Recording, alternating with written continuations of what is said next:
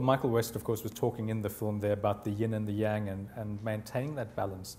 What is it that, in terms of telomerase, that maintains that balance, that it doesn't, go too much or too little? So surprisingly, we know very little about it. So it's an active area of research, but we've learnt very little so far about how telomerase levels are actually controlled in normal cells. What we do know is that you need some of it, and if you don't have enough, you have problems.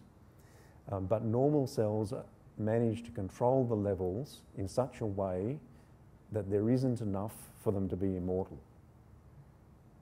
How they actually do that, we've got years of research ahead. So you're able to take human cells in the laboratory and add telomerase? Yes. Okay, how do you do that?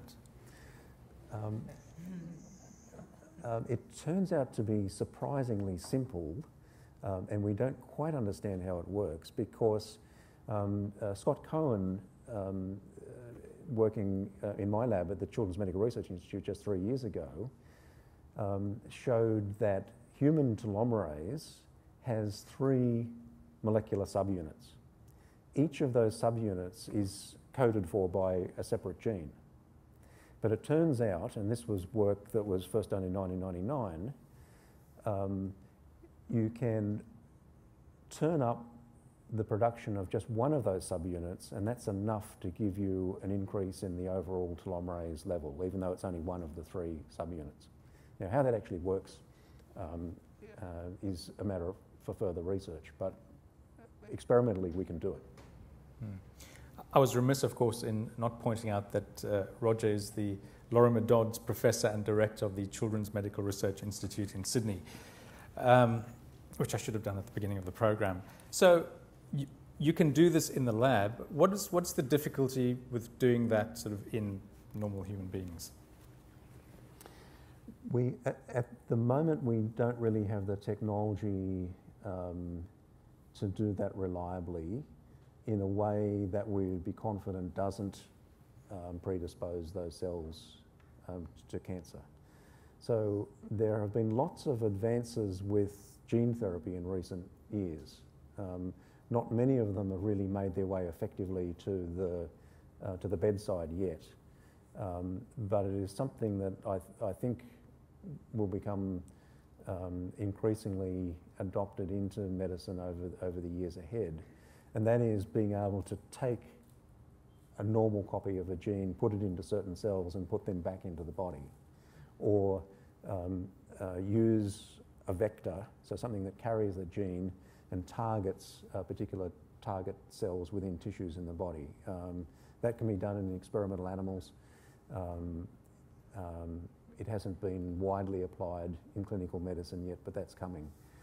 But there are technical issues there as to how you exert fine control over what we call the expression level, so how much of the gene product is being made in those cells that have not yet been solved. But that will come. I mean, these are technical issues that can be sorted out. So you foresee a time when we can introduce telomerase in a way that addresses the problem that Sonia was raising about, you might have the precancerous cells that might, accelerate them straight into cancer, which probably wouldn't have happened if you didn't introduce the enzyme. That's speculative, but in principle, I think the answer is yes. There was a very interesting experiment done in Professor Jerry Shea's lab in Texas quite a few years ago, and it really hasn't got the attention that it deserves. And what he did was take some normal human cells, so this is just in the lab, so it's not in people, but he took some normal human cells. He used a genetic trick that allows telomerase to be expressed for a short period of time and then to be removed from those cells. So he did this in cells that were getting to the end of their age, of their lifespan. So they were aging. Just by turning telomerase on for a short period of time, these cells became rejuvenated and proliferated for far longer than they would have otherwise. Now, that, as I say, that's something that can be done in the lab, and that's a proof of principle experiment, I guess. But if that when that can be done in the human body, then some of those issues can be addressed. Roger, how long have you been working with telomeres? I've been working with telomeres since 1994. That was when a graduate student in my lab, Tracy Bryan, took on telomeres as a project to understand cellular immortalization. And Tracy actually discovered a non-telomerase mechanism for maintaining telomeres that we call alternative lengthening of telomeres. And it turns out that 85% of all cancers use telomerase, the other 10 or 15% use alternative lengthening of telomeres, or ALT. And what is that exactly?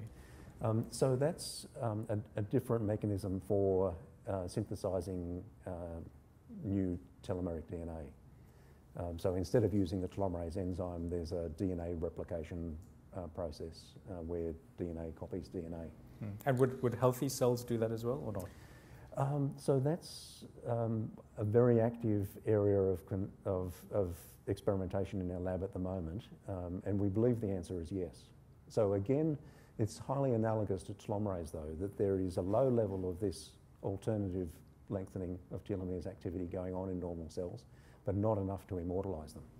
And I'll just get back to you in a moment. But how would you describe, Roger, the development of research in the sort of telomere area in Australia? How's it come along? Oh, in Australia? So it's a growing area of interest. We hold a telomere conference every 2 years in Australia, and typically there are 50 or so people who come along, and there are more than that who work on telomere biology in some shape or form, including some people in the audience here tonight who are telomere researchers.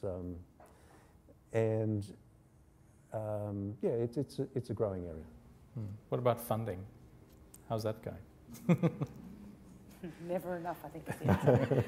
Yes, of course, there's never enough. But yes, I've been extremely fortunate that my research in immortalization has been funded continuously by Cancer Council New South Wales. So ever since I started on this in Sydney in 1988, they've funded me continuously, and I've had the support of the Children's Medical Research Institute and its Genes for Genes campaign, so the public have been directly supporting this research for many years.